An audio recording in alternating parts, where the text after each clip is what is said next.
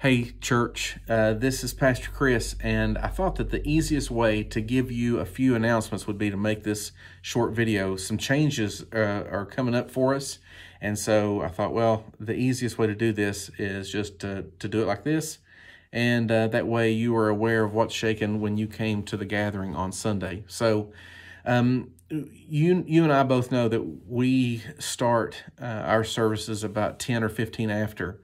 And that's by design, and it has been for years.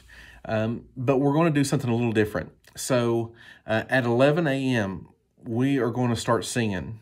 And we want this to be an organic thing where when you come in, you're still getting all your people together, and maybe if you are in the band or a singer, or you are in another area, if you're a mom, you're trying to wrangle the kids into the row or whatever you're doing, we want you to know that that still goes on at 11 o'clock. But at 11 o'clock, we're going to start singing. We're going to sing a couple hymns, older hymns, and we want this to be a time of singing. And it's not going to be led with mics and all those sorts of things, but it's just going to be all of us singing together before our call to worship to kind of prepare our hearts. That'll put us starting about 10 after 11, just like normal. But at 11 o'clock, Robert will start to play and start to lead us in a hymn. And so that's important, and we want to sing a couple hymns to prepare our hearts. It's so hard to get to run in and to rush in and to sit down, and then boom, you're confronted with your call to worship. So this way, hopefully it encourages you to sing later in the service, but also it encourages you to sing right then, get those pipes warmed up, and for all of us to sing together. Let me encourage you on a couple fronts. First, make this a part of your routine. Hey, we got to get there so that we can sing those couple hymns before it starts. Some weeks we might sing 2, some weeks we might sing 3. I don't know, and but we're going to try it and give it a whirl and see what happens. But we want this to be a time. Now, everybody always asks, do we stand up? Do we sit down? Do we do this? Do we do that?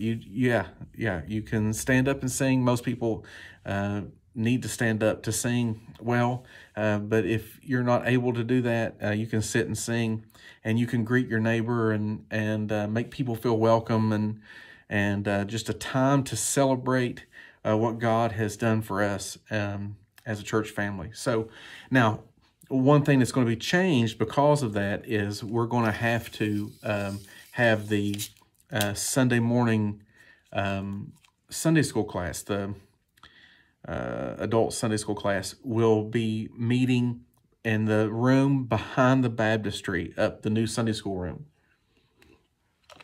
So that's if you are a Sunday school person, you come to this to Sunday school and you're in the adult class.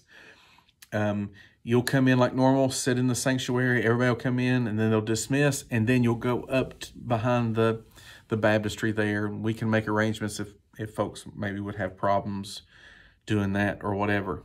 So that's really the only change that you're going to see on the Sunday morning gathering. There's more things coming, hopefully, that will encourage you, your heart, to celebrate the gospel and to give words to you to use to praise Him. So Sunday mornings, about 11 o'clock, we're going to start singing together organically, just out of the congregation. We're going to sing and a couple hymns to prepare us for worship, for our call to worship. So I'm running out of time, but let me say a couple more things. First, if you would like to be involved with the worship gathering, whether it be reading scripture or praying or anything like that, I'd love for you to be involved with that, taking up the offering, all those things. So you can contact Brother Robert,